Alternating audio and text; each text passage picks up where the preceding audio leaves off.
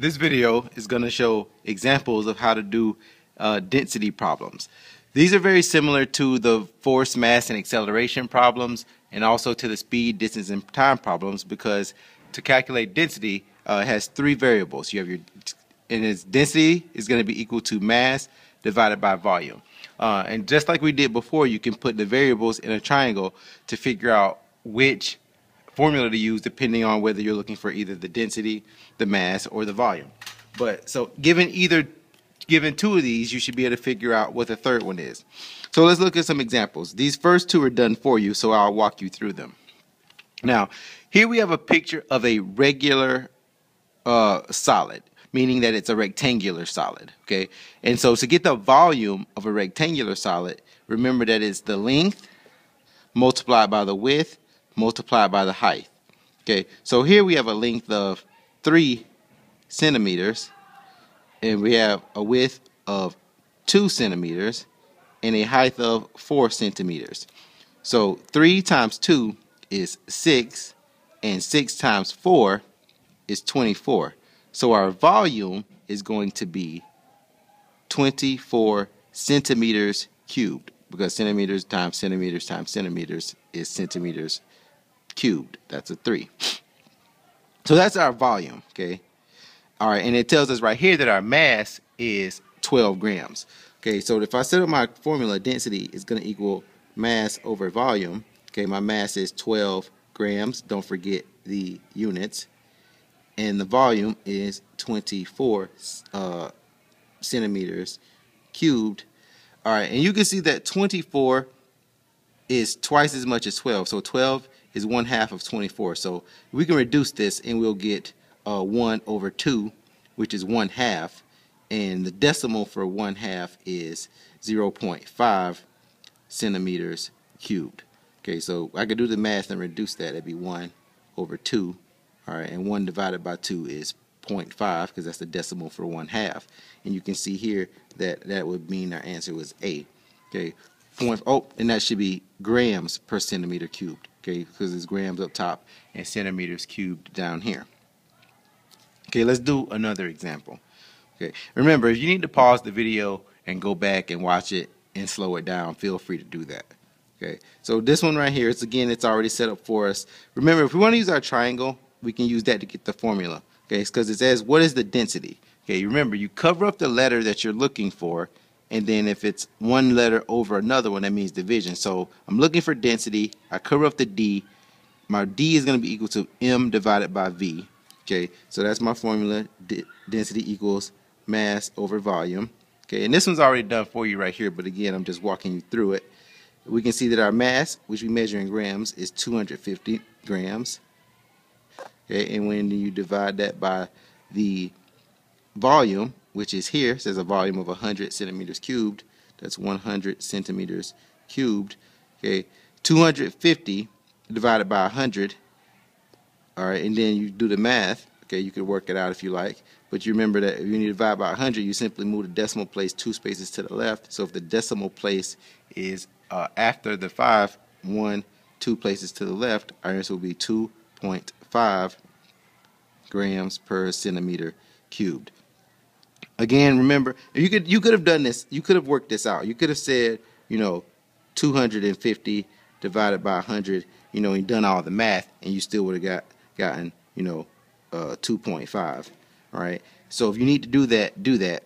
All right. But just realize that when you have one number on top of another one, it means division. Okay. Let's do another example here. Okay.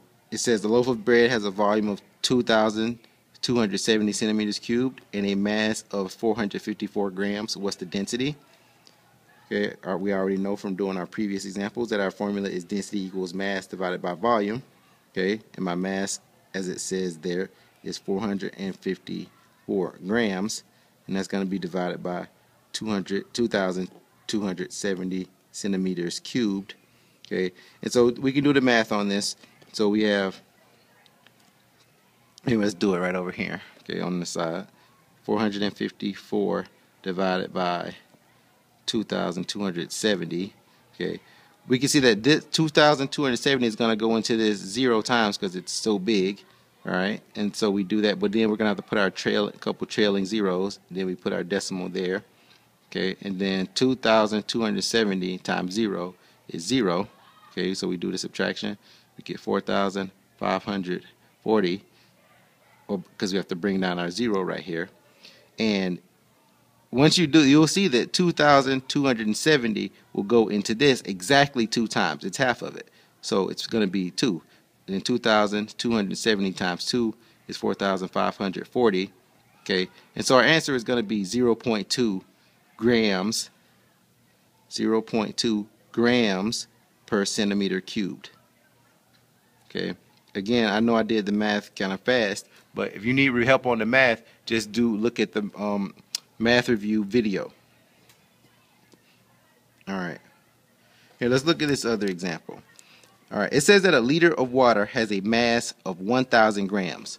What is the density of water? Okay, so we're looking for density, and we know that that's mass divided by volume.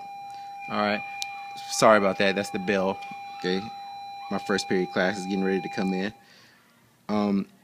But first of all, it says here, a hint, 1 milliliter is equal to 1 centimeter cubed. All right, so that's good information that we need to know, because they gave us the information. It says a liter of water. Now you should remember that 1 liter of water is equal to 1,000 milliliters. Okay, and so we want to put our answers in the correct units. And if 1 milliliter is equal to 1 centimeter cubed, that means that 1,000 milliliters is also equal to 1,000 centimeters cubed. So my mass divided by my volume, my mass is going to be 1,000 grams. My volume is going to be 1,000 centimeters cubed. And so 1,000 divided by 1,000, my answer is going to be 1 grams per centimeter cubed. Or you could write it as 1 gram per milliliter, which is exactly right, because that is the density of water. The density of water is 1 gram per centimeter cubed. Okay. Now, this one, just real quick, I'm not going to walk through this whole problem right here, but as this one says, what is the volume? All right, George put 25 milliliters of water into a graduated cylinder. After measuring a solid object, the water level rose to 45 milliliters. What is the volume of the object?